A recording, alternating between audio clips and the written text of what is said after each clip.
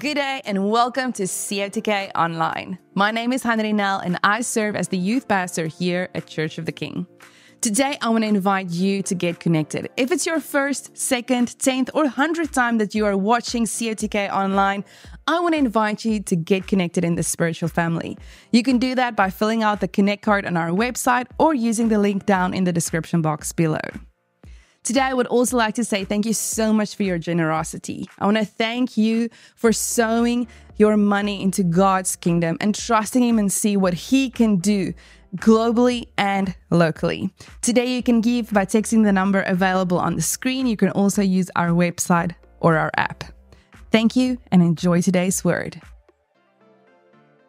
Well, hey, good morning and welcome to COTK Online. It is great to have you guys this morning. I am Josh. If you do not know me, I'm one of the pastors here at Church the King, and I'm honored to be with you here this morning online. Just a quick note, if you are in Lake Charles, we'd love to see you in person too. So we have 2 services at our Oak Park campus and also one in Kinder as well. And so we would love to see you, not just here on the screen, but also face-to-face. And I hope you guys are having a great Sunday morning. As we jump into this message, I'm going to be talking today. The message is called "We Neglected the Ark," and it's about that very thing. So you get to kind of figure out what that is. But let me ask you this question. Just think about it for a second. But have you ever neglected something?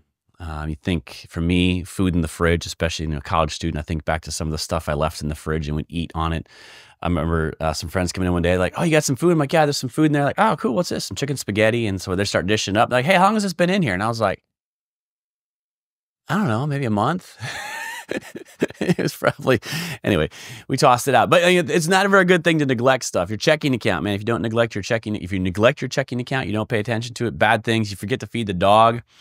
I have a kid who will remain nameless, but often neglects to brush their teeth.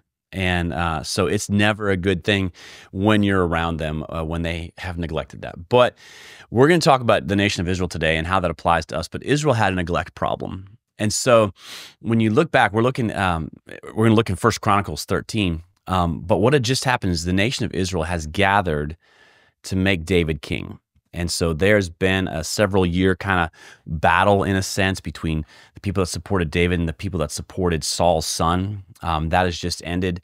And so they've all come together to make David king.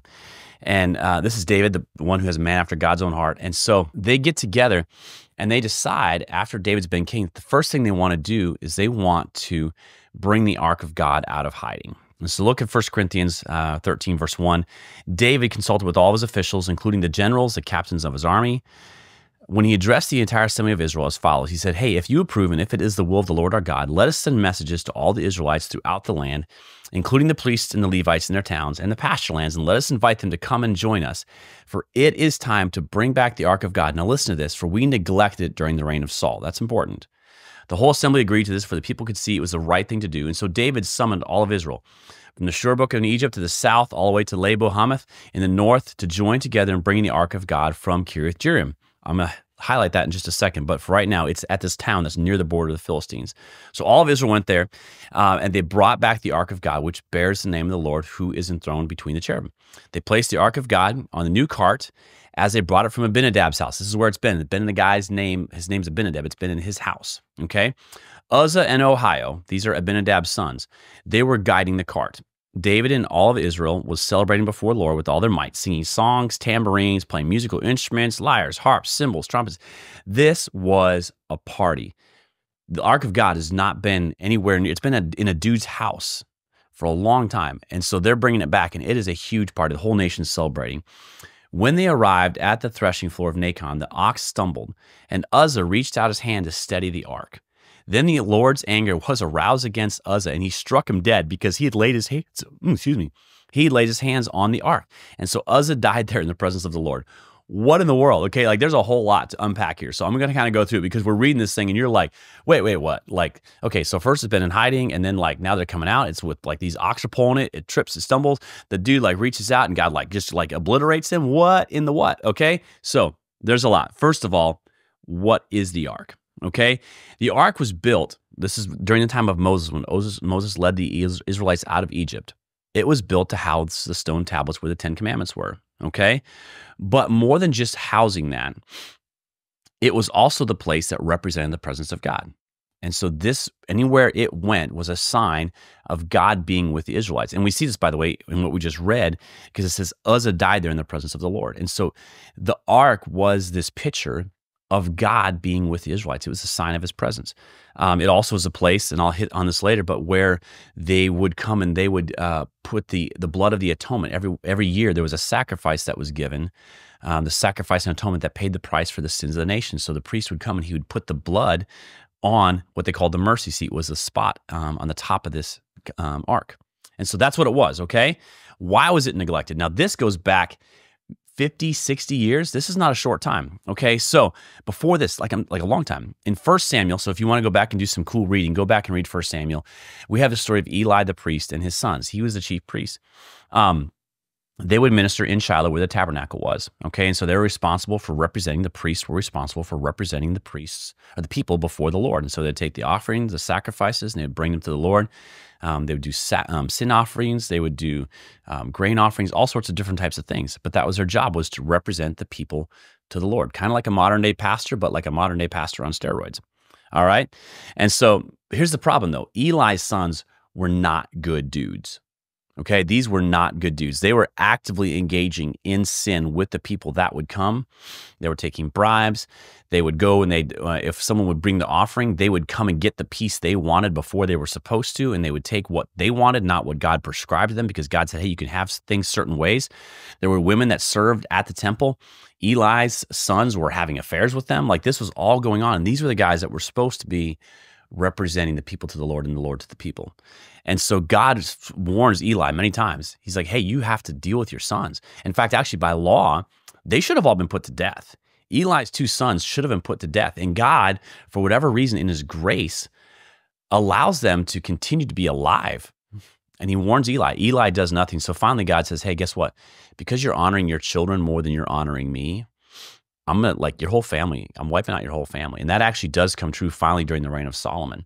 But like Eli's whole family ultimately disappears because he does not put God first. So the boys and Eli, they're already neglecting it. But what happens in this time frame is Israel's going to war with the Philistines. Now, Israel's been oppressed by the Philistines back and forth. They've been going back and forth. And so they're at this big battle, and someone says, hey, you know what we should do?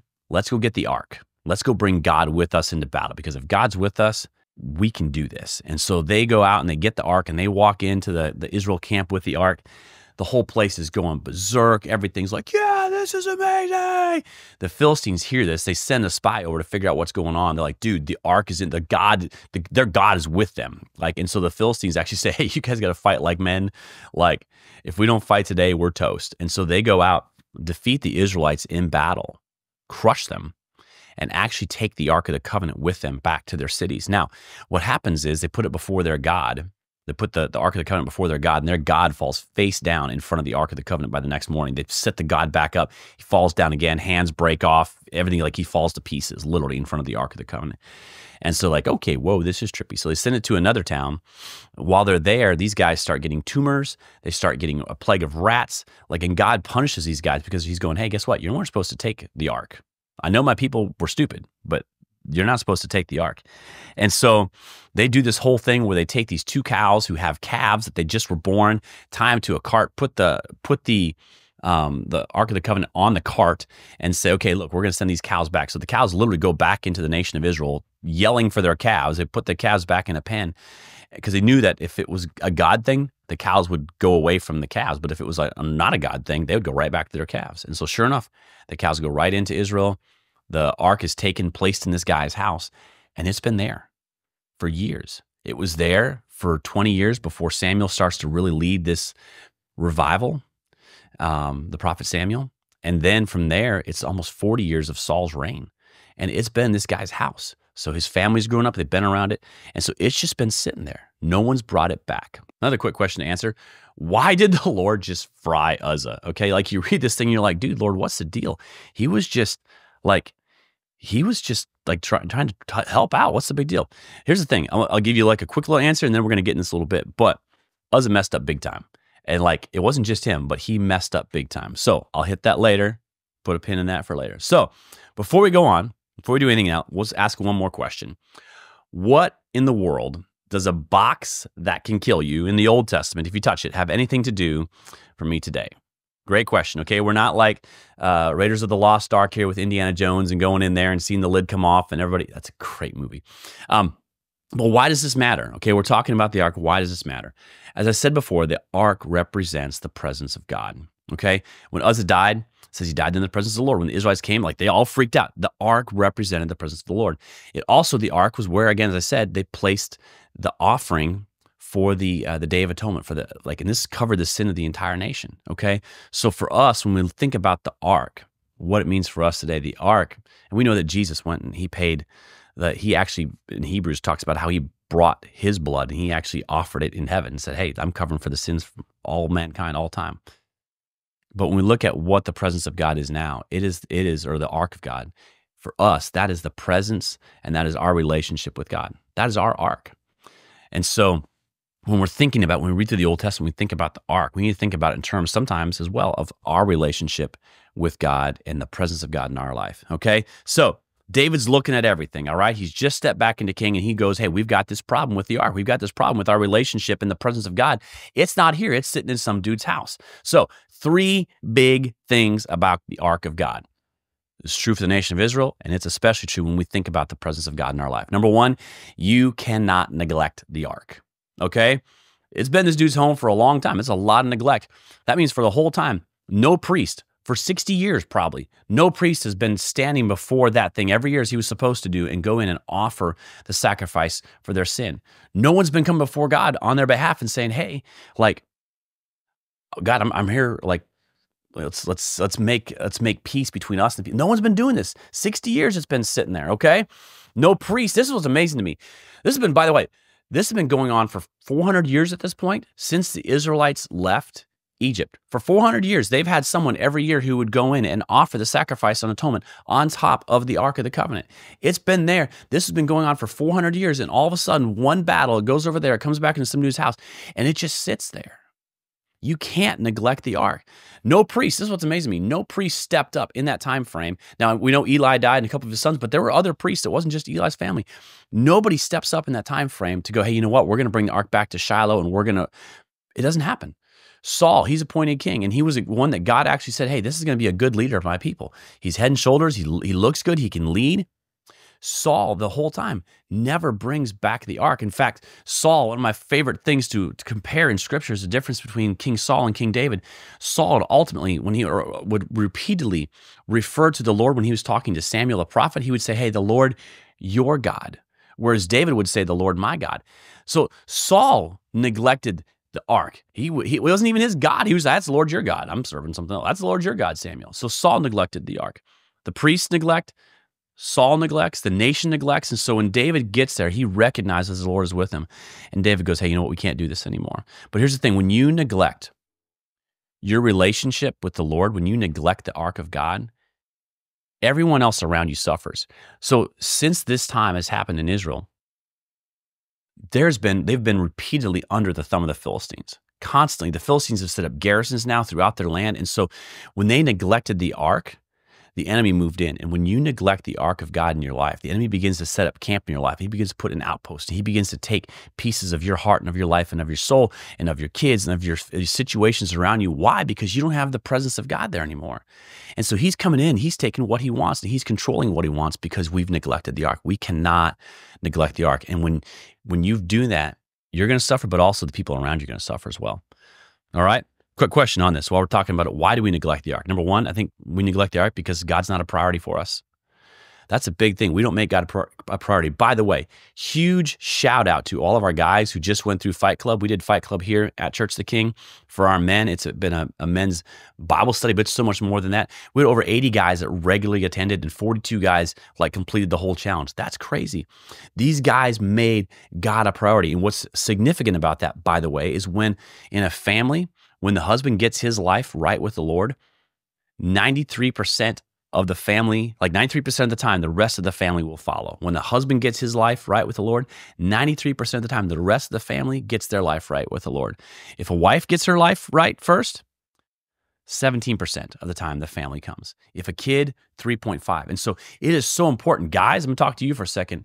Like, it is so important for you to make God a priority, because when you do, your whole family, you start kicking the enemy out of your family's life. Those outposts that he set up, they start to go. Why? Because you're prioritizing the ark. I think we neglect the ark because we're busy sometimes. We got so much stuff going on. We again, God's not a priority, but busyness becomes part of that. Fear. Sometimes we neglect God's ark, his presence in our life, because we're afraid of what he might ask us to do, the things he might ask us to give up. We're afraid to trust.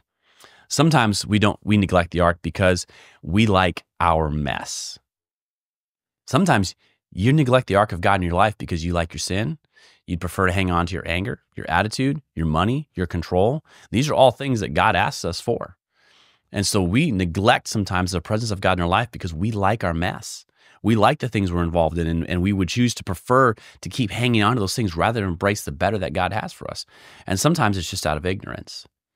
But I'll tell you this, you are responsible for the ark of God in your life. If you are married, like the ark in your family's life, like if you're a husband or wife, like you're responsible for the ark in your family's life. And if one of you isn't a believer in your family, by the way, if you're a spouse, if you're a husband or wife and you're married to someone who's not a believer, it's so important that you care for that, because guess what? God's going to use you to reach your family. All right, so we can't neglect the ark. You also can't misuse the ark. Oh, Uzzah, the dude reaches out. Okay, so why is that such a big deal?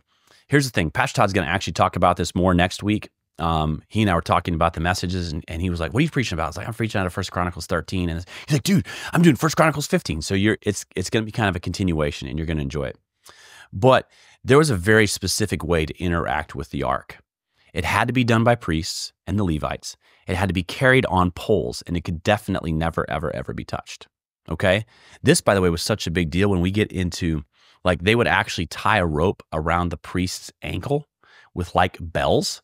And so when he would go in every year to offer the sacrifice of atonement, if he wasn't right, like if he had sin in his life, if he had things, if he interacted with the presence of God wrongly, the dude was dead. Like, and I think, by the way, I think we forget that. I think we've lost the fear of God. In so much of what we do, we treat God so flippantly. We forget this is the God who literally breathed the universe into existence. And we have lost a lot of holiness. But Uzzah, here's the thing.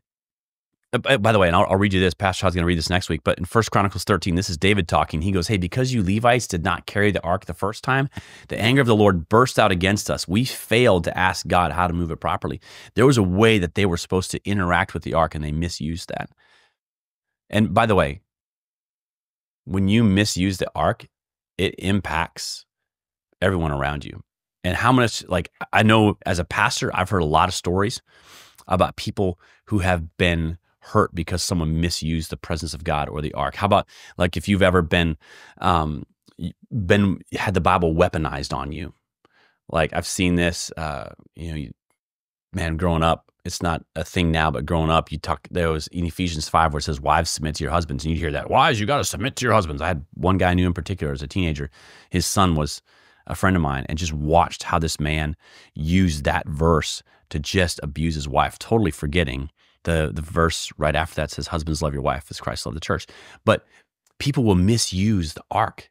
They'll take something and they'll take a Bible verse out of context, and they'll use that to rubber stamp something they're doing. Or how about this? If you've grown up in a charismatic Pentecostal church, there has been doctrine where if you didn't speak in tongues, they didn't consider you saved. That's not scriptural, but that was something that was where people were misusing the presence of God, going, "Hey, if you're not speaking in tongues, you're not actually saved."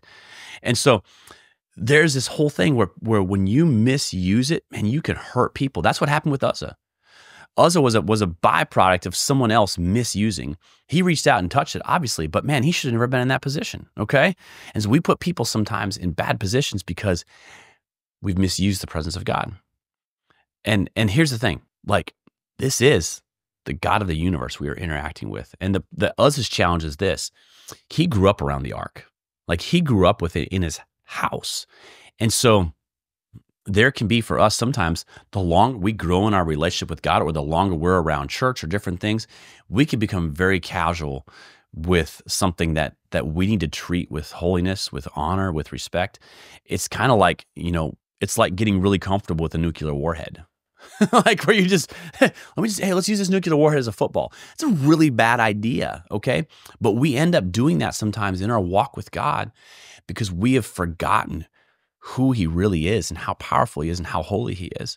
I'm sure he probably, when he was a kid, Uzzah probably threw a ball in the house and it bounced off the ark. He may have bumped into it once or twice, but like he didn't have that respect. And so, man, when we think about misusing the ark, man, we've got to be so careful. Eli's sons, they misused the ark for their own sinful pleasures. We already talked about that, but they would use the ark and what people came there for to get their own fix. We like the whole God is love thing, man. God, because God loves me, he's okay with this or he's okay with that. And we use God's love as an excuse. We misuse God's love as an excuse or as a cover for us just doing whatever we want.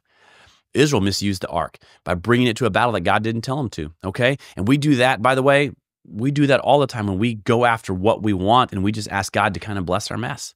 Like we go, okay, God, I'm going to do this. Be with me, Lord. And we don't stop and go, okay, Lord, is this you? We do that a lot. That's how we misuse the ark in our life. And at the end of the day, the antidote to this is to walk in obedience to the Lord, to his word. Like the way we don't misuse the presence of God in our life is by making sure that we are lining up our life with God's word. That's why it's so important. You are in God's word. Third thing is this: you can't despise someone else's ark. Okay, you can't despise someone else's walk with God. When you start getting the presence of God back in your life, when you get it for the first time, when you're growing your walk with God, I'm going to tell you this: not everyone is going to be excited about it, and definitely not as excited as you are. And we see this with David's wife, Michal. Here's the thing: Michal was actually the daughter of Saul. And so she's watched all this, and she's actually stood by David through a lot. But in this moment, in 1 Chronicles 15:29, it says, as the ark of the Lord's covenant entered the city of David, Michal, the daughter of Saul, looked down from her window. She saw the King David skipping about, laughing for joy, and she was filled with contempt for him. She despised what was going on. And I don't know why we're not filled in with some of those things, but she was not pumped about this moment. She actually later on, she criticized him for looking like a fool out there. And so here's the thing, a couple things in this one. Number one, for you yourself, regardless of anybody else, regardless of what they say, what they do, you still have to pursue the ark of God, the presence of God in your life. You have to pursue the Lord. Here's the other side to that. Guess what? Church is not going to look just like you think it should, okay? And regardless of where you're going to church, regardless of any of these things, your walk with God is what you're responsible for. You may, like, as a pastor, Pastor Todd, he's responsible for the environment of our church. But each of us are responsible for the environment of the church that's in our own life. Okay, when you look through church history, and we get like so wrapped up around the axle. I grew up in the Assemblies of God church, and I remember growing up and going, man, if these guys would just get the relationship with God like we do, man, we'd be doing awesome stuff. And then the longer I grew, I realized that, man, God was using all sorts of different types of churches, from the Catholic churches to the Baptist churches to all these different stuff. God was using them. And guess what? Their walk with God and how they did church looked really, really different for me. But I think the thing that rocked me the most, that shook some of this, because here's the thing, like, I'll pick on us charismatics first, but sometimes what we call the Spirit moving in services in our life can be a lot of our emotions. It can be our church history.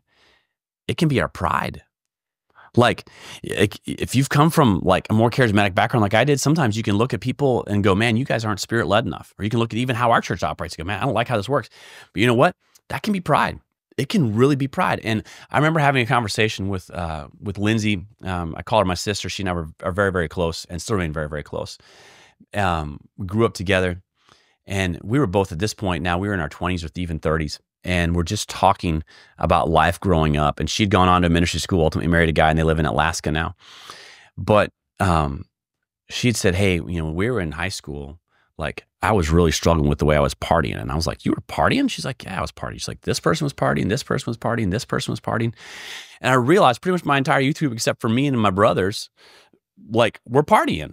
Like, they were doing whatever they wanted. And I'm sitting there and I'm confused for a moment, because these are the same kids that I've watched what I thought was God doing great stuff. Maybe he was, but watched as they would go to the altar, they'd weep, they'd cry, they'd fall in the presence of the Lord if you come from that. Like, all these different experiential things. And I've watched them do this at camps and at church and all these different things, only to realize it didn't actually make it all the way into their life at the time. And so I was looking at these other kids that I knew that weren't having those same experiences and looking at these guys and go, man, if you'd have their experiences, you'd be rocking. And then I moved to Houston and I meet these two Catholic kids who were on fire for Jesus, loved the Catholic Church, like so on fire for Jesus.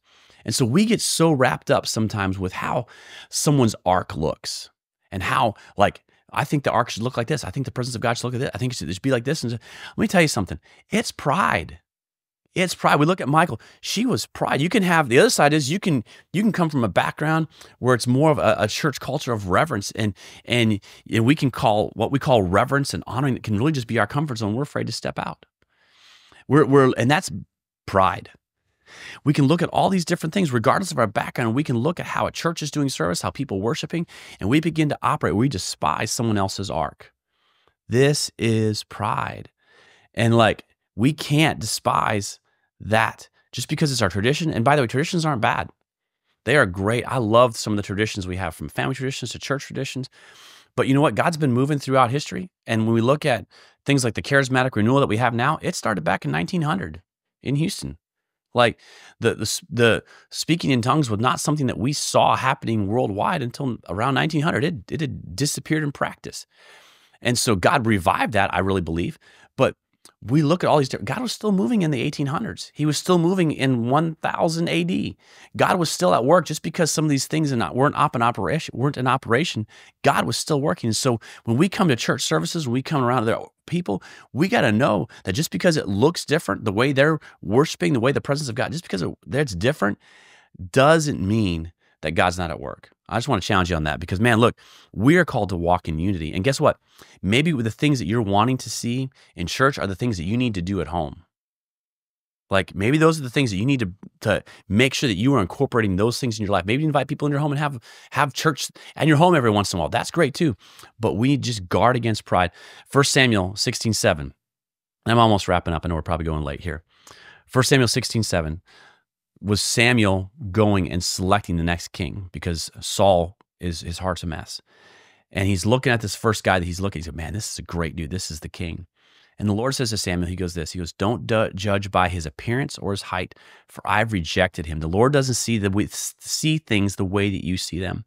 People judge by outward appearance, but the Lord looks at the heart. And so I just want to challenge you, church, to guard against the desire to despise, to criticize the way that someone else is worshiping the Lord, the ark in their life. Okay, so as we wrap up today, how do we not neglect the ark of God in our life? And I've got 4 things.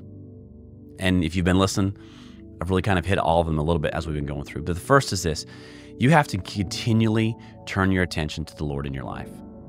And this is something, by the way, if you want a great book, it's a small book, it's a simple book, it's an amazing book. It is called The Practice of the Presence of God, and it's written by a little monk named Brother Lawrence. And he was a shoe repairman and a cook in a monastery.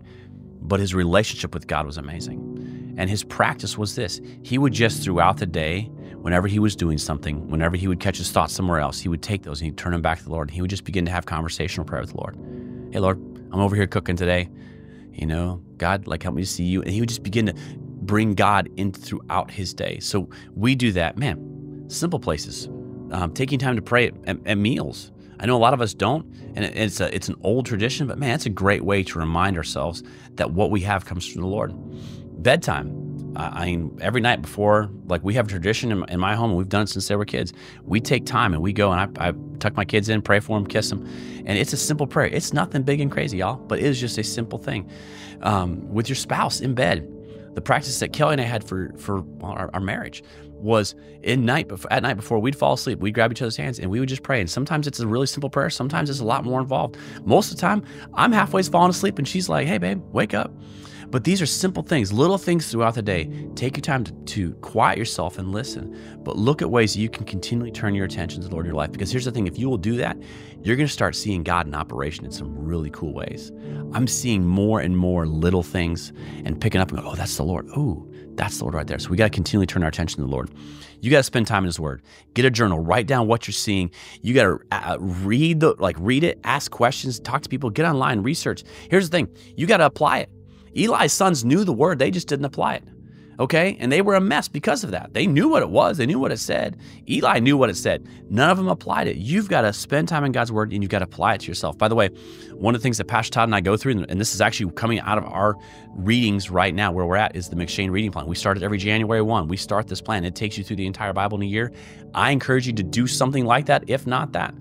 But you need to be in the word. You need to read God's word. It's an amazing thing. You got to surround yourself with godly people. You got to be around people. They're going to do life differently than you. They're going to see things differently than you, but you need to surround yourself with people that love the Lord and love you, because that's what we need. Paul said, hey, don't forsake yourselves gathering together as some do, because it's the encouragement. That's what we do. We need to get together. And the last thing is this: knowing all of this, we've got to choose obedience to God's ways. The reason why all this started off in the very beginning, the reason why they neglected the ark, the reason why Uzzah died, the reason all these different things is because it started with them not putting God first and obeying God in what he said. And so I'm going to challenge you to get into God's word, to find out what he has to say and apply it to your life. I'm going to pray for you. God, I just thank you so much, Lord, that you love us so much that, God, even looking at Eli and his sons, how many opportunities and new chances you gave them to make things right. God, you're so patient with us. And Lord, I pray that we would not neglect the ark, your presence in our life. God, that we would seek you, Lord, that we would just, in the simple things, Lord, throughout the day, that we would turn our heart and our attention to you. God, that you would put the right people around us and that your word would come alive and that we would walk in obedience to you and your word. And I thank you for that, Lord. I pray just for every single person that's here today, that's watching, that's listening, that, God, that you would help them to prioritize you in their life. And that, God, they would not neglect the ark of your presence, but they would walk with you fully. In Jesus' name, amen. Well, you guys have a great week, and we will see you back next week for Pastor Todd bringing his part to this. So I'm looking forward to it. See you guys then.